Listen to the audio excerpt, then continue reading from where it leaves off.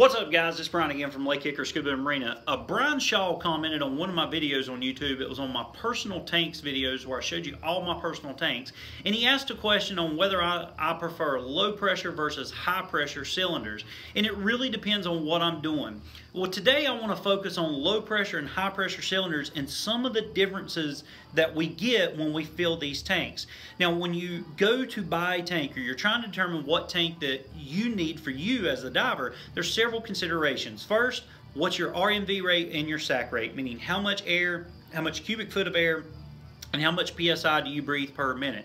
Then we want to determine how long we can actually spend under the water and how much air we need. Now, if you got any questions on any of those things I just mentioned, I'll put links in the description below of how you can calculate your RMV, your SAC rate, how you can calculate how much air you'll need for a given dive. There'll be links in the description below that you can click on and watch the videos where we show you how to calculate that. But once I've determined all that, I want to focus too on buoyancy characteristics, because we understand aluminum versus steel is going to have different buoyancy characteristics, and a weight of a tank, even if it's steel, you know, low pressure versus high pressure, weights are going to be different, and buoyancy characteristics make a big deal, or that's a big concern when we start talking about what size cylinder we want to choose. The last thing I want to talk about, of course, is where do you get your tanks filled? Because sometimes we have what's called hot filling. Hot filling is any time that we overfill a tank more than its rated working pressure. We also have what's called the 10% rule. The 10% rule are when tanks are plus rated, primarily on steel. I don't know if I've ever seen an aluminum tank plus rated, but on steel cylinders, they can be plus rated up to 10% above their working pressure, meaning you can put 10% more air in them, and they're fine. Now, that 10% rule is usually only up to the first 5 years within the manufacture date of the tank. At hydro, if they're not plus rated, then the 10% rule kind of goes away. But then we have what's called an extra hot fill, and we're going to get into the extra hot fill here towards the end of the video, and I'll show you where places extra hot fill your tanks, whether it's because of ignorance or they just don't care. And we see it as in, yes, we're getting a lot more air, but we don't think about the consideration of what it does to our actual cylinder. So what I'm going to focus this video on, and I've got a chart here. I've picked out some of the most common cylinders that divers use, especially in our area. This may not be worldwide, but in our area from North Carolina, say, down to Florida. And we're going to focus on the northern Florida area, or what we call the cave country, because that's where a lot of these extra hot fills are going on, and they're happening.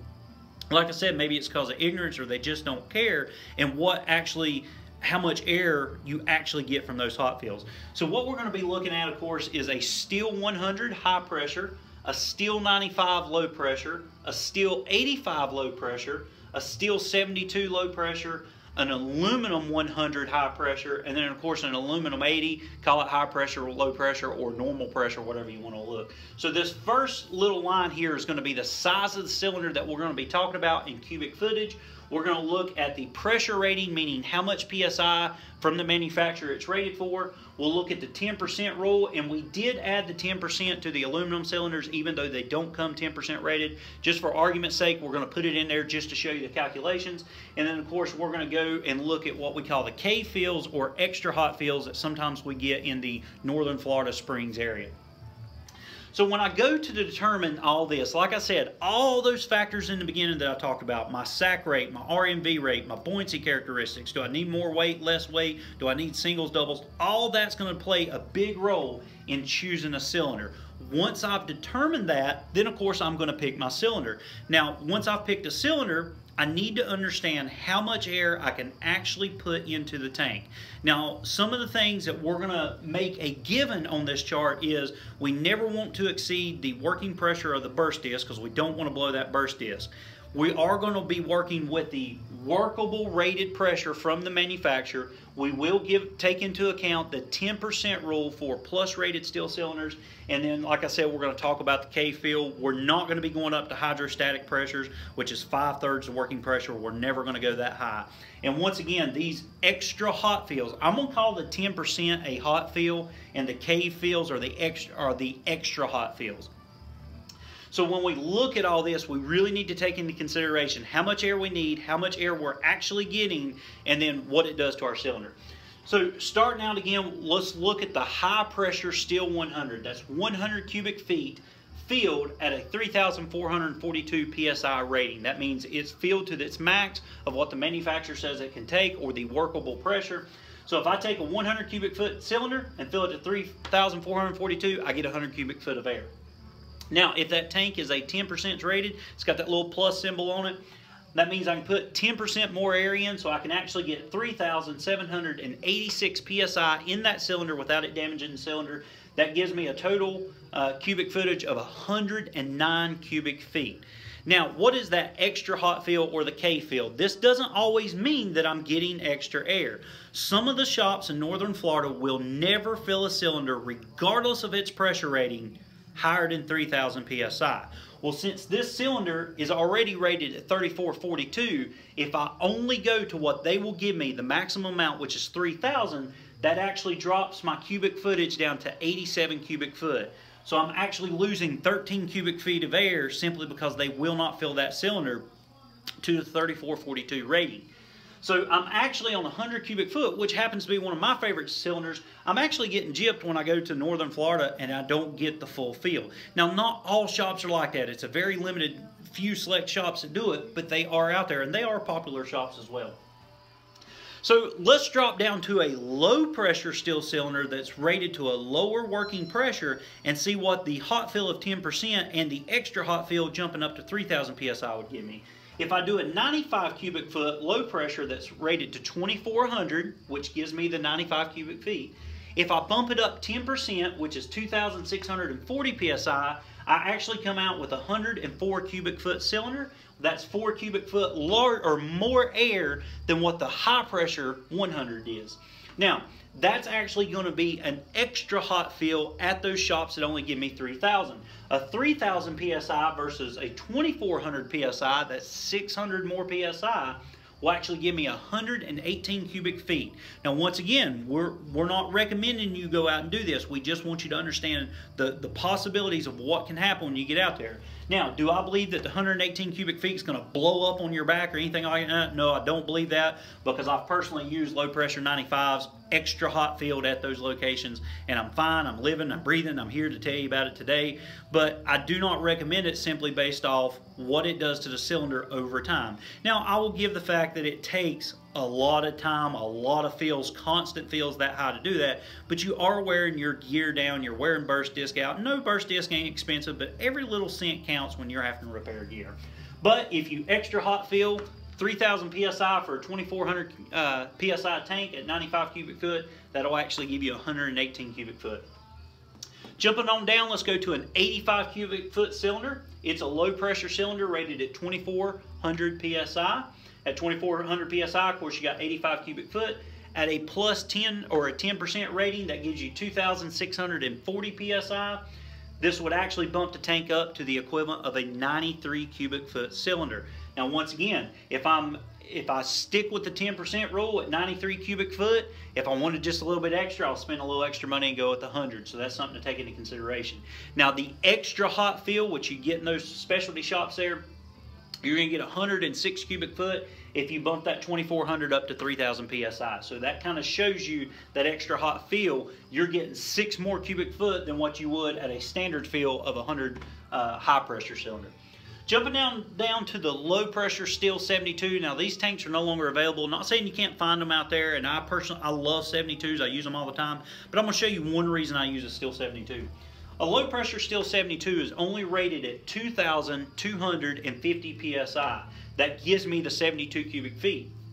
If I bump that 2,200 up 10%, or that 2,250 up 10%, that gives me 2,475 psi. That will bump that tank up to a 79 cubic foot tank. For argument's sake, we'll say an 80. It's kind of the same thing as an 80 aluminum. The reason I use a 72 is more nostalgic reasons than anything. I like the old Sea Hunt type days, so you know, a big fan of Mike Nelson, so I really like the steel 72s. But all in all, you know, it's the same thing as an aluminum 80 at that pressure rating. Now, when I take that cylinder to those areas in northern Florida where they give me 3,000 psi, I'm going from 2,250 psi, 72 cubic foot, to 3,000 psi. That actually gives me 96 cubic foot of air. That's 4 cubic foot less than the high pressure Steel 100. Now, this is very dangerous to do, and it's not good on your tank. I'm just telling you in reality what happens. I've got almost the exact same amount of air as the Steel 100 in a Steel 72, simply because they've extra hot filled that thing to 3,000 psi. Moving on down, let's look at the aluminum 100 cylinder. The aluminum 100 is rated at 3,300 psi. At 3,300 psi, you're actually going to have 100 cubic feet. Now, once again, aluminum cylinders are typically not, and I don't know if I've ever seen them plus rated, but let's say that they are for argument's sake. Plus rated at 10% will give you 3,630 psi. That's going to bump an aluminum 100 up to 109 cubic feet. It's the same thing as the Steel 100 at 109 cubic feet. Now, when you go into cave country, of course, they're only going to give you 3,000, so you're losing 300 psi from 3,300 to 3,000. You're only going to have 90 cubic feet in that cylinder. Okay? An aluminum 80, which is the most common, most standard cylinder out there, rated at 3,000 psi, which gives you the 80 cubic feet. If they're plus rated, you can jack them up to around 3,300 psi, which will actually give you 87 cubic feet. Gives you pretty much 7 more cubic feet than what you normally would have. And of course, in cave country, they will fill that to the working pressure, which would give you the 80 cubic feet of air inside your cylinder. So there is kind of a brief description of how much air your tank will hold, the 10% rule, and the extra hot K-fill. And if you notice, there's only 3 that are extra hot K-fills. One is spot on, the other 2 is a lot lower than what you would expect. So when you go to choose a tank, base it off your RMV rate, your SAC rate, your buoyancy characteristics that you need, and how much air you need to make that dive. And then once you've determined that, then start looking at the size of the cylinders, what the rated pressure is, the 10% pressure, and then of course the extra hot pressure or extra hot fill, if you will, and make your decision from that. Now, there's never going to be that one magical tank that's going to work for every situation out there, but if you know what type of diver you are, what type of diver you want to become, and what gear that you've already chose, what will work with that equipment, then choosing a cylinder becomes actually very easy. So I showed you the video a while back of what tanks do I use. Out of all these cylinders, the ones that I use the most is the 100 high pressure steel. I use the low pressure steel 72 and just the standard old aluminum 80. Doesn't matter if I'm side mount diving, if I'm deep diving, if I'm doing rescue diving, if I'm teaching a course, if I'm doing my salvage work or public safety work. These are some of the cylinders I use throughout. I don't get caught up in the low pressure, although I do like the fact that low pressure, jacking them up to 10% rule, gives me a lot more air. My SAC rate, my RMV rate is so low, I don't need that extra air. I have a very low SAC and RMV rate, which makes me conserve quite a bit of air throughout my dive. And even doing technical diving or really, really deep diving, when you got to take extra air with you, you know, I'm perfectly okay using aluminums, diving side mount, or taking a couple stage or sling bottles with me, and I'm good to go. So I try my best not to get too technical. This video is actually very technical, and I apologize for that. I hope you don't get confused with it. Keep diving fun. Do not overthink diving, and you'll be a much better diver for it, and you'll have a lot more fun. But guys, if you have any questions on this, please put it down in the comment section below. I'll try my best to get back to you and answer it in any way. If you want to send me a private message, you can, if you don't want it out there in the public forum and whatnot. But ask me a question on this, and I'll try to get back to you. If you got any suggestions on future videos or things that you want to see, whether it's involving tanks or anything like that, please put it down in the comment section below. Make sure you check out the other links in the description and check out those videos as well. If you want to know how I come up with these numbers, simply put it down and I'll show you how we do the calculation to come up with these numbers and ratings and all that. And I'll try to make a video on that as well. But I really appreciate you watching these videos, guys. If it wasn't for you, we wouldn't be making these videos. Keep putting the comments down, keep putting questions down, and we'll make more videos. As always, make sure you follow us on Instagram and Twitter, like us on Facebook, pin us on Pinterest, subscribe to us here on YouTube, and as always, guys, we appreciate your business.